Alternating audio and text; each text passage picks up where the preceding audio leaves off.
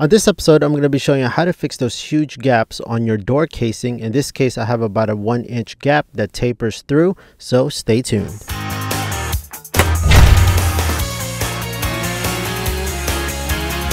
Welcome to Fix This House. If you're new to the channel, consider pressing the subscribe notification bell so you can always be in tune on DIYs, how-to videos, and product reviews that I do within this channel.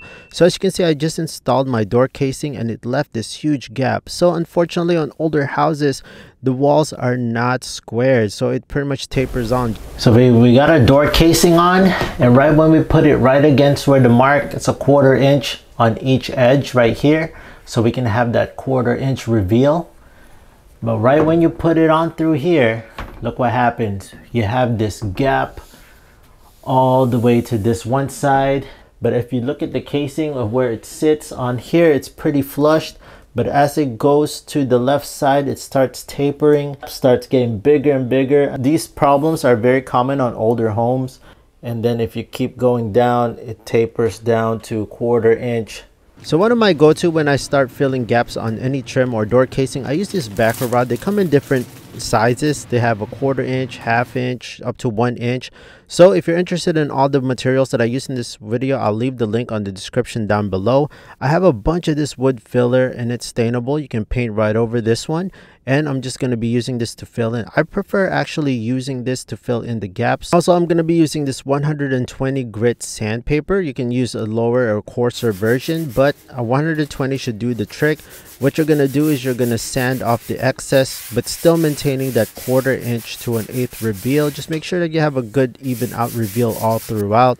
So I'm going to focus on the edges. So a good trick to this is you fold it in half and then putting on your sanding block sponge. This will help have a nice firm edge so that when you start grinding or start sanding, you have a nice perfect squared edge to have that reveal showing. So again, just take your time, and then afterwards you're going to touch it up. I have this 10-in-1 tool. I'm going to be using that to square off the edges to make those nice sharp edge corners. So as you can see here, you can actually use it to scrape off any excess too that you might have put on over. But in this case, I just like using it. You can use a chisel or any type of pretty much a putty knife to do this, but I find that the 10-in-1 tool does a really nice job on cleaning up the inside corners as well. So just take your time, finesse it, and make sure that you get rid of all the excess as well. So here you go. We're doing another touch up on the bottom portion. I had a little bit of excess in the bottom. Make sure you put a good drop because you're going to be creating a lot of dust doing this. And then it's good to also have a spray bottle to get and maintain and calm down all the dust. Then you're going to go and vacuum up all the excess as well. When you're done with that, you should have a nice clean area. Sure, you're going to have little cracks here and there, but it's a lot more sturdy, stronger, and a lot more smoother now that if you look at it. As you can see, we cleaned it up really well, but we are not done yet. Looking all the way around here, it looks like we've done a really good job, but I didn't really actually fill in the areas right here because we are going to use caulking for that. But before we go and caulk anything else, we're gonna go and put a good masking around. I use this Extreme Stretch by DAP caulking. I really like this. This is my preferred tool whenever I'm caulking around the interior. This is good for exterior as well, but I like to use this a lot. I'll leave the link on the description down below for this product. And we're just gonna apply caulk. So this is a secondary thing. You don't have to do this, but in my case, I like to do this so I have a nice smooth transition from what I just built up to the door casing as well. So here we go. You're just gonna take off the excess, again, finesse it. Right when you're done, now it's time to paint and apply that first coat. So I'm just gonna apply it with the brush on those sharp corners. Make sure you touch up and make sure you fill it up really, really well.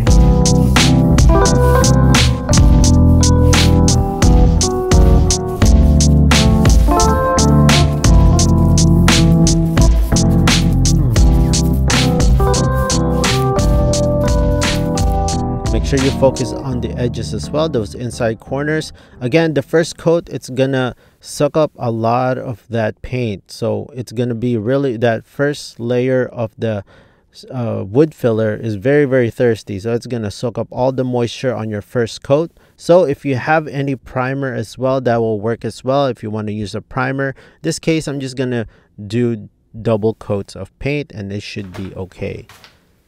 So running it through with a roller brush will give it that nice consistent texture. Like if you do have a special type of texture that you want, it all depends on the roller that you use, but in this case we're just going to run it all throughout with a roller brush so we can have a nice smooth finish. So looking at the final product, it looks very unnoticeable and it looks like it blends in. Now the other option, number 2, I actually made a video on this, on a much more detailed how to do this. You're just going to fill the rest with the backer rod.